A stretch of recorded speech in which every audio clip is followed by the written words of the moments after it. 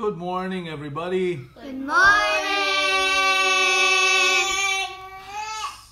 Uh-oh. Ava says good morning also. Yeah, we apologize. We are very late today. I apologize also for not being in my usual state giving these commentaries, but see, since we do this every morning anyway for the family, then even if we're late this morning, we will do it. We had a very late night in the Cleachco household, and so we woke up late today, but anyway, we continue to do what we need to do, and this is my commitment to my own children, to teach them during these breakfast hours, to teach them about faith and morals. And we're continuing our commentaries on the mysteries of the Rosary. We're already ending October, and this is what we did for the whole month. Actually, it's the 30th already, is it? Oh boy. Okay, so we're towards the end of October, but we haven't finished all the mysteries of the Rosary, so we will try to speed it up. So today, we said today's Wednesday, so we are supposed to be contemplating on the glorious mysteries. And we will try to do maybe the 4th and the 5th mysteries today, so we can catch up at the end of October. So the 4th glorious mystery is the Assumption of Our Lady, right? So what can we think about every time we pray the 4th glorious mystery? Oops, be careful. What can we imagine? How can we contemplate the 4th glorious mystery? We can imagine Our Lady on her deathbed, surrounded by the apostles. It was the moment when our Lord deemed it appropriate and the best time to take Our Lady into His own presence, to the presence of God in heaven. So you can imagine Our Lady is said to have fallen asleep. There are two schools of thought in theology about how Our Lady ended her life on earth and was assumed into heaven. There is that one school of thought that says Our Lady died, just like any human being. That Our Lady died because death is the manner of passage between this earthly life and eternal life. Even our Lord suffered death. Our Lord's humanity suffered death. So Our Lady, one school of thought says Our Lady also died and went through the experience of death. But there's also that other school of thought that says, well, since Our Lady was immaculate and Our Lady did not sin, she didn't have original sin, then she could not have died in the same way that all human beings die. Okay? Because death is the consequence of sin. Okay? You learned that from the Catechism, right? That death entered into the world as a consequence of original sin.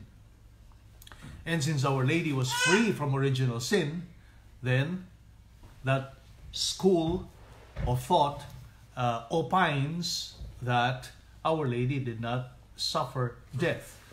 That maybe she just fell asleep and then was assumed into heaven.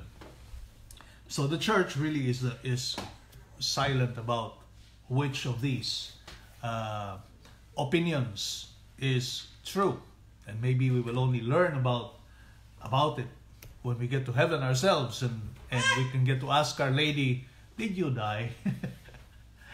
But anyway,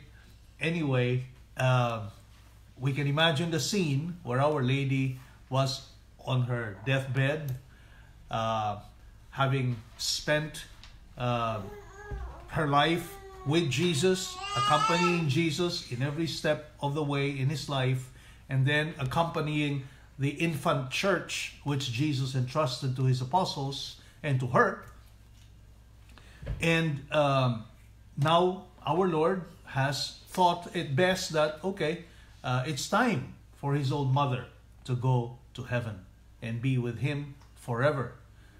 She has accomplished her work on earth to be a co-redemptrix with Jesus and to accompany the infant church up to a certain point where they could already be left alone to continue the work that Jesus has commissioned them to do. And so we can imagine Our Lady from her bed being assumed into heaven, taken up, going up into heaven, body and soul. Body and soul. So she's the only other person who has her own glorious body in heaven. Okay? The other one being Jesus. Okay? Now what's the difference between the ascension and the assumption? What's the difference? Jesus took himself. In the ascension, Jana? Jesus took himself to heaven. Jesus took himself up to heaven by his own power. Right? He ascended by himself. The assumption means that Jesus took Mary up to heaven. okay, God took Mary. Our Lady didn't have the power to bring herself up to heaven. She was not God, right? But God took her. So God assumed her. God made her rise and go to heaven. That's the big difference between those two mysteries of the ascension and the assumption. And so you can imagine the apostles looking up as Our Lady was being taken up from them and going up into heaven. Right? It must have been a very, very beautiful sight. There must have been some sadness there on the part of the apostles because they knew Our Lady was departing from them. She who was given to them and to us as a mother is now going to be physically apart from them. But they knew in their hearts that she's not really going to leave them. Right? That while she might have gone up to heaven, they know also that she remains with them forever to guide all of them. She has assured them that she will always be with each and every one of them. And this we know from many other revelations and apparitions of Our Lady about how she has actually been very much accompanying the entire church. And that is why she is called the Mother of the Church. Okay? That is why she is the mother of each and every one of us and the mother of the entire church. And as a mother, she's not going to leave us orphans. She's always going to be by our side. She's always going to be accompanying us all the time. And that is why we have to have a big devotion to Our Lady. Okay? Second to Mommy, she is our Mommy. Okay? And so we have to have a very close devotion to Our Lady so that she can always accompany us in our journey through life. Okay? Okay, now we'll speed it up a little bit and let's go to the glorious mystery of the coronation. Okay? The fifth glorious mystery is the coronation of Our Lady. So now Our Lady is in heaven. Our Lady is in heaven. And what does God do upon receiving Our Lady in heaven? You can just imagine as Our Lady gets up into heaven there, all of the choirs of angels, all of the saints who have gone before her when Jesus opened up the gates of heaven upon his resurrection, right? You can imagine everybody there so happy and greeting Our Lady. There must have been a big party, right? A party like no other party has ever been thrown here on earth. A big, big party in heaven with choirs of angels singing, and with everybody endlessly clapping and cheering for Our Lady. Our Lady, who was the most perfect of all creatures. Really the crown jewel of God's creation. See? The best and the most perfect. Everybody must have been cheering her arrival into heaven. Right? And I could imagine that right there and then, there was a crowning ceremony. Yes, Joe? I thought they didn't have bodies though. Well, we're imagining how they would have received Our Lady. Right? So, we are thinking in our own human terms. That's why. See? We can only think in our own human terms. And imagine that that could be what was happening there. So, everybody cheering, everybody clapping, everybody singing for Our Lady. And we could imagine like a red or purple carpet laid out for her, right? And Our Lady was marching down that aisle like the queen that she is, and the queen that she was about to be crowned to be. Okay? And that she was taken up by the side of Jesus Christ the King, whose feast we just celebrated, right, in the Latin Mass last Sunday. So Our Lady would have been given her own throne in heaven, and then with a crown of stars on her head and the moon under her feet, as St. John was privileged to visualize. Okay? And as he wrote in Revelations, okay, I saw this vision in the sky with a woman crowned with 12 stars on her head and the moon under her feet. See? God must have allowed St. John to have this vision of the coronation of Our Lady as Queen of Heaven and Earth. Queen of Heaven and Earth, the crown jewel of creation, the best creature that God has ever prepared, has ever made, has ever preserved, and is now glorifying in heaven. His own mother, His Queen. Our Lady can be also not only a queen in heaven for us, but a queen in our hearts. Okay? We should cherish Our Lady, our Mother and Queen, and give thanks to God all the time for having given us Our Lady as our Mother and Queen. Okay? She's the Queen of the universe. And the depiction of her with a crown of 12 stars and the moon under her feet is precisely the kind of expression that says it all. That says that she is the most perfect of all creatures, that she encompasses everything, all the perfections that there is in creation, that she was the best creature there ever was, and that she is worthy to be crowned Queen of the universe, Queen of creation. Okay? And we have to be proud that we have a queen for a mother.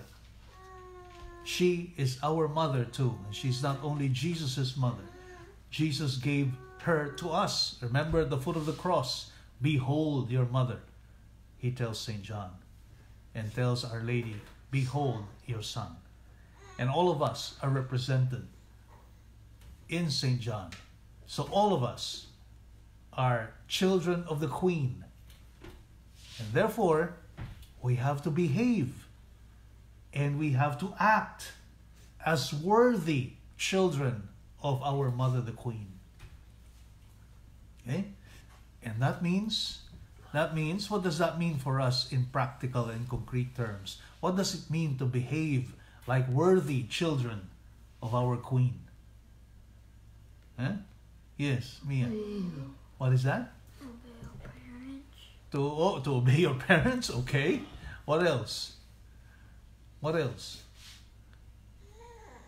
How should we live our lives to be worthy of being royalty, of being children of the Queen? You could imagine the children of Queen Elizabeth, right? And her grandchildren and all her relatives. How do they behave?